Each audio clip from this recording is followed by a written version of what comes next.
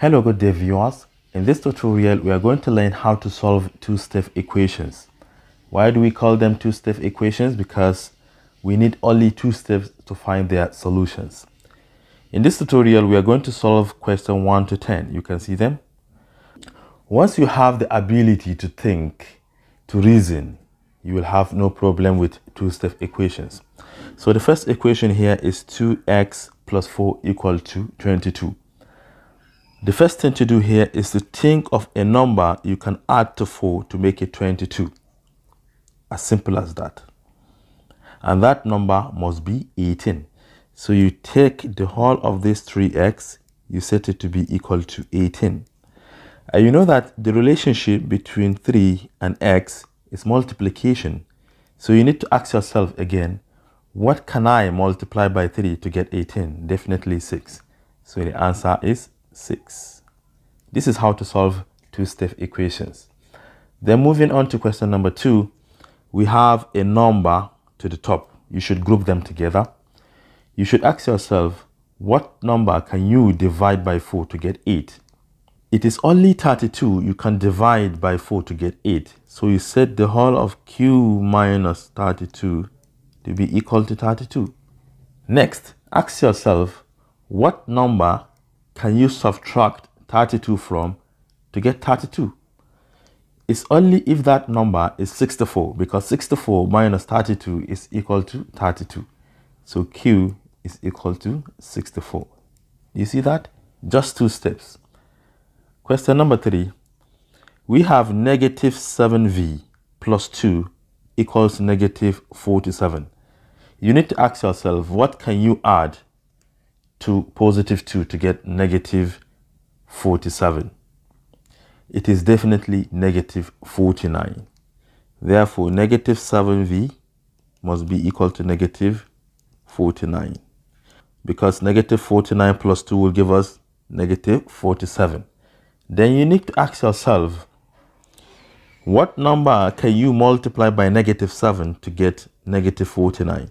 First thing, you should know that you can only multiply positive number by a negative number before you could obtain a negative number. Therefore, this v must be a positive number. And I know that 7 times 7 will give us 49.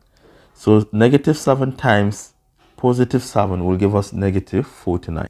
This is how to reason these equations. So v will be equal to 7. Then moving on to question number 4. You see we have negative 12 multiplied by the whole of x minus 5, but the result is positive 144. You should know that whenever you multiply two negative numbers, you must get a positive number.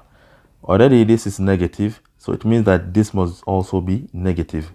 And I know that 12 times 12 is 144, which implies that this x minus 4 must be negative 12, because negative 12 times negative 12 is 144. So we can simply set x plus 5 to be equal to negative 12. Then you need to ask yourself, 5 plus what number is negative 12? Definitely that number must be what? Negative 17, because negative 17 plus 5 is equal to negative 12. Once you can think, you have no problem. Therefore, x is equal to negative 17. And you know, in algebra, you can simply take this number to the other side. Once it crosses over, the sign will change. It becomes negative 5. And negative 12, negative 5 is negative 17. Then another question, we have negative 8 plus a particular number, because you have to group them together, both numerator and denominator. X divided by 4, you should consider it as a single value. Then this single value plus negative 8 is negative 7. Definitely that number must be 1, because negative 8 plus 1 is negative 7. So you set the whole of x divided by 4 to be equal to positive 1. Next, what number can be divided by 4 to get 1? It implies that that number must be 4, because 4 divided by 4 is 1. So x equal to 4. Moving on, we have 4 plus a certain number and the result is 0, it implies that this number right here must be negative 4, because 4 minus 4 is 0. Therefore, n divided by 5 must be negative 4. Next, what number can you divide by 5 to get negative 4? The number must be negative 20, because negative 20 divided by 5 is negative 4.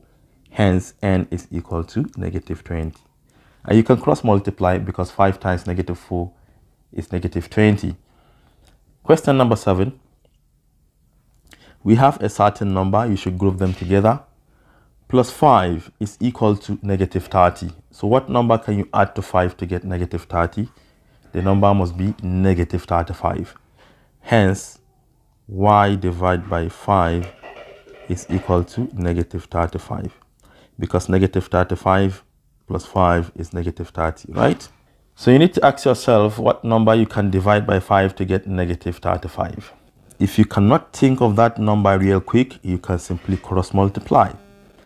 If you take 5, you multiply by this, you're going to get negative 175, which implies that y is equal to negative 175. And if you plug it back here, negative 175 divided by 5 will give us negative 35. As simple as that.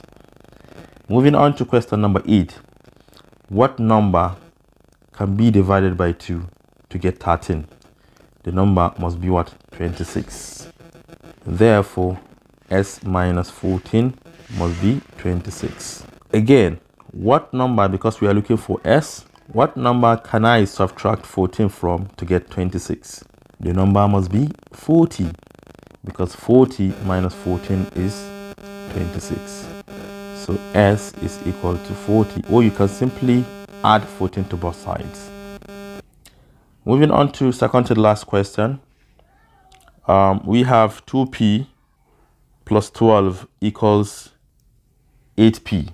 So first of all, I know that I can take 2p to the other side to make it what? Negative. So the moment you take 2p to the other side, it becomes negative. You have 12 equal to 8 minus 2 is 6. So we have 6p. Then you need to ask yourself, 6 multiplied by what is equal to 12 is definitely 2. So p equals 2. You see, in all of these solutions, we have only 2 steps. Then the last equation here, we have 6 equal to t divided by 4 plus 2. So you should group this together. You should ask yourself what number you can add to 2 to make it 6. The number must be 4. Therefore, t divided by 4 is equal to 4. Next, what number can be divided by 4 to get 4? It must be 16. Therefore, t equals 16. 2 steps. So this is how to solve 2-step equations. Thank you for watching. Do share to your learning colleagues, and don't forget to subscribe to my YouTube channel for more exciting videos. Bye-bye.